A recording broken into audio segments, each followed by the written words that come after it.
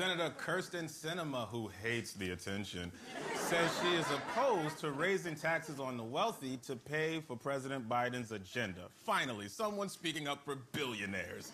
Because it's so hard to hear them from space.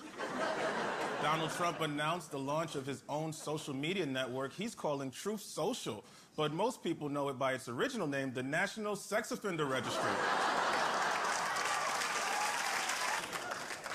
Biden also got his COVID booster shot at the White House live on camera. And based on this photo, it either really hurt or felt really good. Pfizer has also submitted data to the FDA to approve its COVID vaccine for kids under 11, which means they could be vaccinated by Halloween. Because what goes better with Halloween than needles? Very nice to be back with you. First show last season, COVID was raging everywhere. There was no vaccine. We were in the middle of an intense election. And just before we went on the air, the producers were like, hey, real quick, the president might be dying. Anyway, have fun out there. It was an exciting time for the show. Big story this year, infrastructure. I guess that's an improvement on like a survival of the human race level, but it's not great for...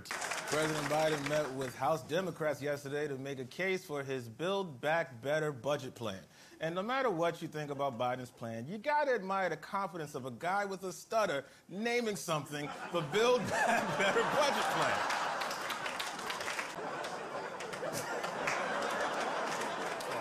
Well, Senate Minority Leader Mitch McConnell, seen here watching a child fall into the gorilla enclosure. McConnell has agreed to a deal to temporarily raise the debt ceiling through early December. And then at that point, it'll be almost Christmas, and McConnell will be busy going around to Toys for Tots bins and gluing them shut. Yesterday, okay. This week, we found out that sometimes a guy in a hoodie actually can be dangerous. Internal documents show that Facebook knew its platform was used to spread hate and misinformation, but they hid the evidence. Now, the weird thing is, I went to school with Mark Zuckerberg, and I was there when he created Facebook. And I feel terrible. I mean, sometimes I wish I had a time machine so I could go back to college and find Mark. This week, Instagram was down for an entire day, forcing many Instagram addicts to fill their time with Twitter, TikTok, or hosting SNL.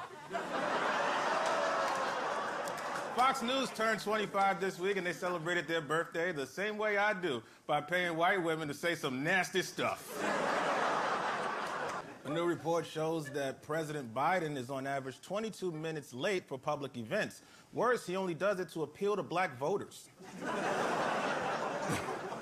The Brooklyn Nets have banned star player Kyrie Irving from the team until he's finally vaccinated. And as a New York sports fan, I hope this decision finally forces Kyrie to do the right thing and buy a fake vaccination card.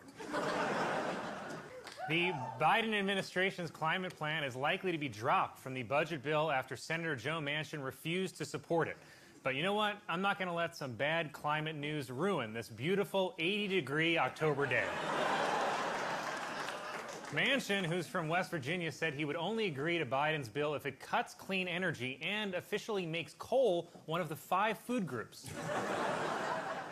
The Biden administration's climate plan is likely to be dropped from the budget bill after Senator Joe Manchin refused to support it. But you know what? I'm not going to let some bad climate news ruin this beautiful 80-degree October day. Manchin, who's from West Virginia, said he would only agree to Biden's bill if it cuts clean energy and officially makes coal one of the 5 food groups. A Star Wars themed house has been listed for sale in Florida, but in Florida, Star Wars theme just means it was owned by siblings who kissed. After trying for several years, the New York City Commission voted to remove a statue of Thomas Jefferson from City Hall. They were finally able to remove it by telling the statue there was a hot black lady outside. Well, this is our Halloween episode, guys, so I wanted to start by showing you the most haunting image I saw this week. No, not that, actually. That's just Kanye. Sorry, Ye. He goes by Ye now. even though no one looks at this and thinks, yay.